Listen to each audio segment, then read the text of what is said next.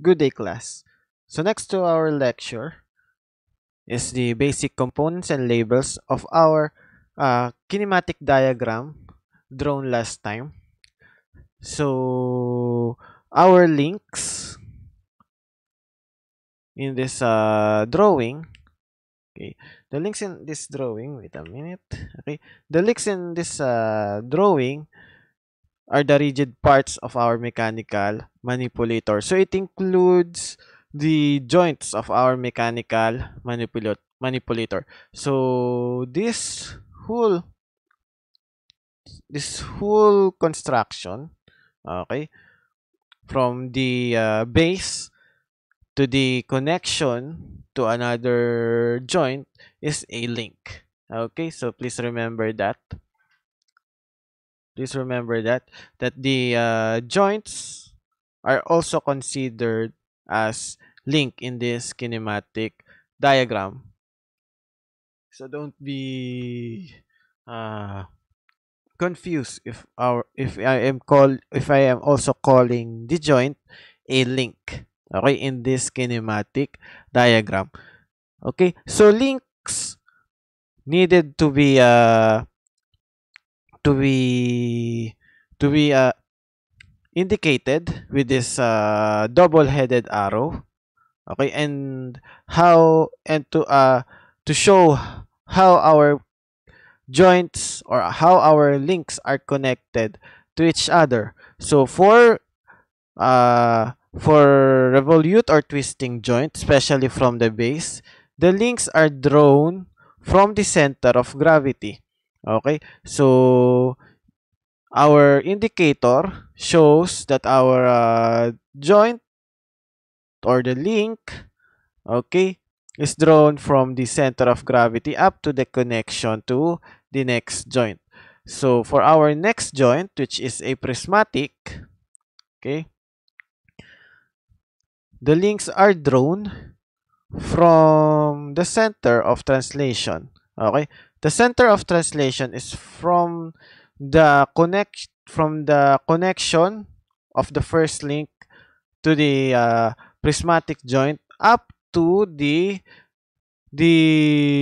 center of translation of our next joint. So the center of translation of the next joint is up to this point. Okay, up to the middle of this next prismatic joint.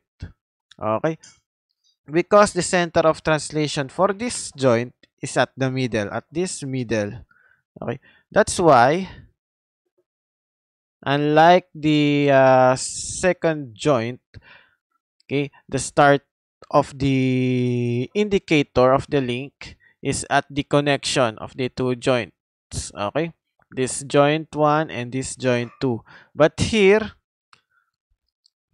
the end of the link is at the center of the next joint, which is this joint, a prismatic joint, because the center of this prismatic joint or the center of translation of this prismatic joint as it is at the center. Okay, so because the center of translation of this prismatic joint is at this point, so we will also start again to indicate our link from that point up to the last point of our mechanical manipulator, which is the end effector. So this is the end effector of this kinematic diagram.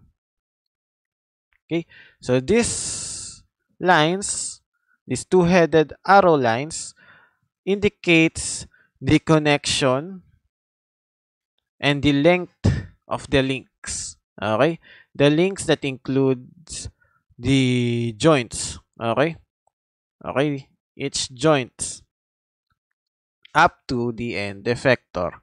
Okay, then we will label it. We will label it A and start our count of A from 1. So this will be A sub 1. Then the next link will be A sub 2. The third link will be A sub 3. Okay. So these are also called as link lengths. Okay. These are also called link lengths. Next are the joint variables. So these are values that change when the joint moves.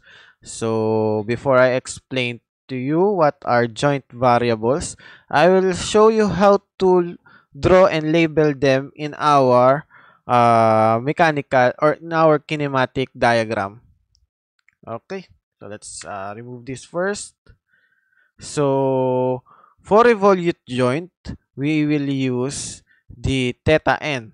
Okay, and its indicator is a counterclockwise arrow, a rotating counterclockwise arrow. Okay, then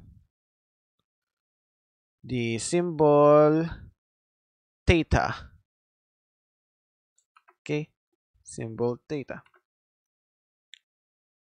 Next, for our prismatic joint, we will use this symbol of indicator, this arrow. Okay, this arrow with a flat line. Okay, from its back, and we will name it as D. Okay, so I will tell you later what does D means. And lastly, for our last prismatic joint, we will also use the same symbol of the arrow with a flat line from its behind, and we will also name it as D, or label it as D. Okay, then like the link lengths, we number it from 1 to 3. So we will also number it from 1 to 3. So this first label will be numbered as theta 1. The second label will be numbered as 2.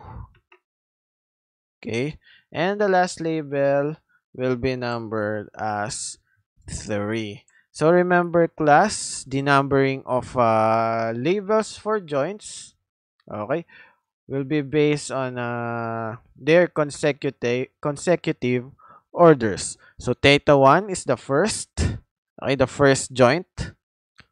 D2 is the second joint. D3 is the second joint. Okay. So this is the label for joint variables. So I will explain to you what are joint variables. Okay. So let's start from theta. Okay. Theta. Thetas are the rotation angles. Okay, so the values for theta or thetas are rotation angles. So rotation angles, okay, from your trigonometry classes is the rotation angles from the circle, okay, starting from 0 degree, then 30 degrees, 45 degrees, 60 degrees, and then 90 degrees, and so on until 360 degrees. Or in terms of radian, or in terms of pi radian, so 30 degrees is pi over 6, 45 degrees is pi over 4, 60 degrees is pi over 3, and 90 degrees is pi over 2. Okay? So we rotate our rotation angles counterclockwise to have a positive theta. You remember this? If the rotation is counterclockwise, we will have positive theta or positive thetas. If we are rotating clockwise, we will have negative rotation angles or negative thetas. So here in robotics, we always assume that we are rotating in counterclockwise to have positive theta to make our calculations much easier. Okay, remember that class?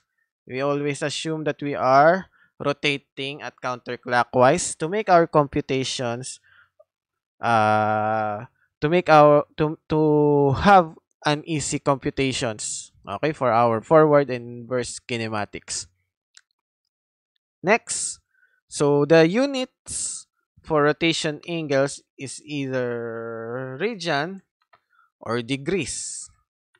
So remember that we express our rotation angle or theta in radian in terms of pi, like this: pi over 2, pi over 3, pi over 4, or pi over 6, or degrees. Okay, so this is important if you are code this in a programming language. Okay, next is d, also known as translation angles, translation lengths. Okay, translation lengths. D stands for displacement. Okay, so because these are displacement arrows. Okay, these are displacement arrows, and there are also known as translation lengths. The values are translation lengths, so it means the units are the units of length. Okay, the units are the units of length, so it may be inches, millimeters. Okay, next. So D is always positive. Remember this, class? D will always be positive. There will be no negative D. Okay, even though this is a displacement. Okay, this is a vector quantity, not a scalar quantity. But we will not have a positive translation length. Okay, so let me explain to you why the symbol looks like this. Okay, why the symbol looks like this. So the flat line from behind represents 0 inch or 0 mm or 0 meters, 0 centimeters, while D represents the translation length. So this is the value, the variable. Okay, the variable D itself. So what it means here, that from 0, okay, from 0, our length increases, our length increases from this direction, from to the positive direction. Okay, so because this is a variable, a changing value, okay, we consider it a a, a variable, okay, a variable that will change on depending on the design of our mechanical manipulator. Okay, so wait a minute and I will show you what is the use of of joint variables. Okay, so I will go to my MATLAB and show you how joint variables are used. So let's go to our MATLAB. Okay, while waiting. Let's open MATLAB Online Basic. Maximize. So this is the simulation of our cylindrical manipulator in MATLAB. So at the left side, it shows here the what we call the position vector. This XYZ is the position vector. This RPY is what we call the roll pitch yaw, but this will be a less important. This will have a least importance in our study of robotics here in Robotics 1. But position vector will be an important topic, okay, for the next few days. Then these are the slide switches for our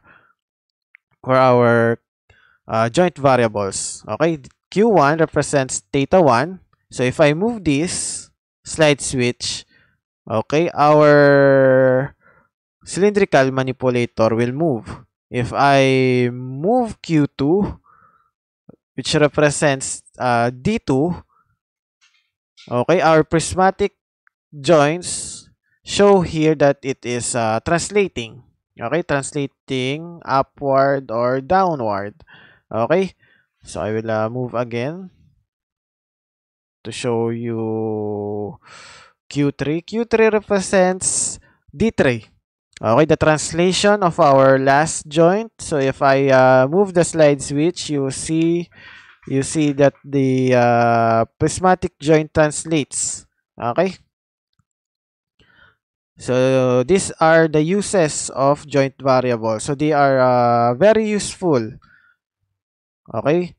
So we will use these joint variables for our next meetings or lectures about our kinematic diagrams. Okay, so this is for the joint variables of cylindrical manipulator. So I hope you understand how important joint variables are.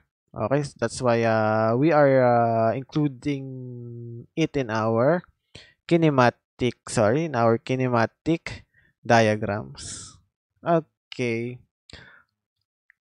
so in our next topic, I will introduce you to what they call or what we call in robotics the Denavit-Hartenberg notation. So I will introduce you now to the start of forward kinematics.